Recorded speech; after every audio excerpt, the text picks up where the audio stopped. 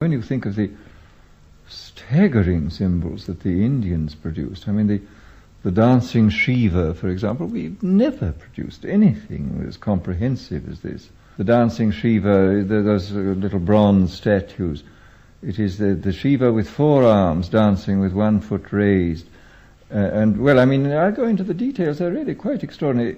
It's, the figure stands within a great circle, a sort of halo, which has flames going out, I mean, the symbols of flames. And this is the circle of mass, energy, space, time. I mean, this is the material world, the great world of the all-embracing material world with its flames. Within this, Shiva dances. He's called Nataraj, the lord of the dance.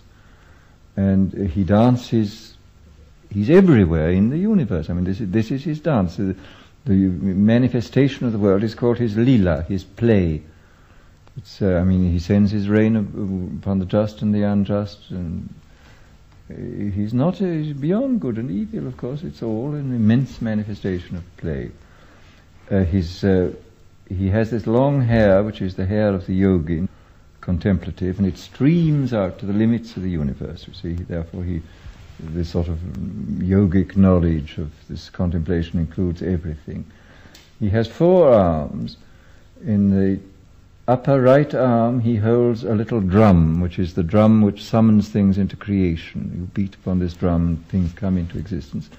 In his left arm he holds a fire, which is what destroys everything. He both creates and destroys. His lower right hand is held up in this attitude, which means be not afraid, in spite of everything, it is all right. The other hand points down at his feet, and 1 foot is planted squarely on the back of a repulsive dwarf, this infinitely powerful dwarf called Muyalaka, I think his name is, who is the ego, and he has to break the back of the ego, you see. What he's really pointing at is the other foot, which is raised, and this means this foot is raised against gravitation and is the symbol of spiritual contemplation. The whole thing is there, you see. I mean, the world of space and time and matter and energy, the world of creation and destruction, the world of psychology. I mean, how do you get out of this? I mean, if you don't break the back of the ego, you're lost. And if you don't practice contemplation, there will be no liberation for you. I mean, we don't have anything remotely approaching such a comprehensive symbol, which is both cosmic and psychological and spiritual. I mean, it is really most unfortunate that we have such miserable symbols. It's part of the regular Hinduism, but it is specifically Shivaite. And then one of the manifestations, of course, is called Bhairava of Shiva, who is also dancing, but he dances in cemeteries. And I mean, to remind us that the dance of life isn't always very jolly. I mean, that he dances just as much in misery and death as in life and elation. I mean, this has to be accepted. And of course, again, it's only by the lifted foot that we can accept it. I mean, it actually is completely compatible with the modern scientific idea. I mean, it includes the world, you see, of mass, energy, space and time. And the idea of the infinite energy dancing timelessly and forever through this world. Dancing through human mentality too. I mean, that the world is felt to be, of course, a kind of outrage, because the play goes on even inside ourselves, although we are sentient beings, and yet the hand is raised, everything is finally all right in spite of everything, if, as Buddha says, I show you sorrow and the ending of sorrow.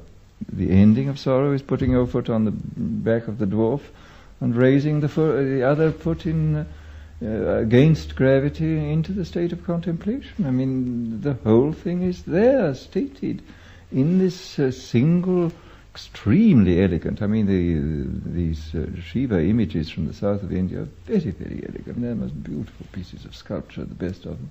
But it's a shame we don't have any good symbols like this to remind us of who we are and of what we can do about it, if anything. No, we're very, very poor in it. I mean, we have some of the Christian symbols, which are not really satisfactory. I mean, the symbol of the cross is fairly good, but it doesn't take into account the sort of cosmic side of life. I mean, it doesn't take into account mass, energy, space, and time, which is essential. It doesn't take into account, I mean, as it stands, it doesn't take into account the importance of contemplation. No, it's, I mean, there are other symbols, of course, within Christianity which do, but a single comprehensive symbol like the Shiva symbol we do not have, and it's very unfortunate. This whole business of the organized manipulation of symbols is, I mean, the human mind is a symbolific instrument. I mean, it exists to manufacture symbols, to turn immediate experience into symbols for the purpose of managing it in a fairly convenient way. The question is, can we get on with fairly scientific symbols, realistic symbols, and then concentrate on the immediate experience? I don't know. I mean, I simply don't know whether this is possible as a sort of general attitude towards the world. I think it's certainly possible in isolated individuals, but whether in fact it will ever turn out to be something which appeals to great numbers of people, I have no idea.